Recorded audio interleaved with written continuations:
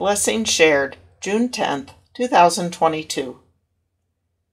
Did you grow up saying grace before a meal?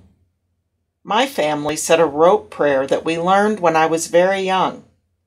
We often still say it when we gather, even though we are several generations of adults now. We join hands, bow our heads, and launch into the familiar words. It is as much about the ritual of being together and centering before the meal as it is the actual words we speak.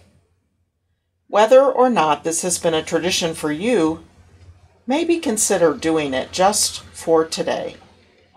Pause today as you prepare to eat and reflect on these simple words written by Joyce Poley. Blessed be the hand that plants the seed. Blessed be the earth, giving all that we need. Blessed be the food we share among friends. Blessed be the love that never ends. Amen.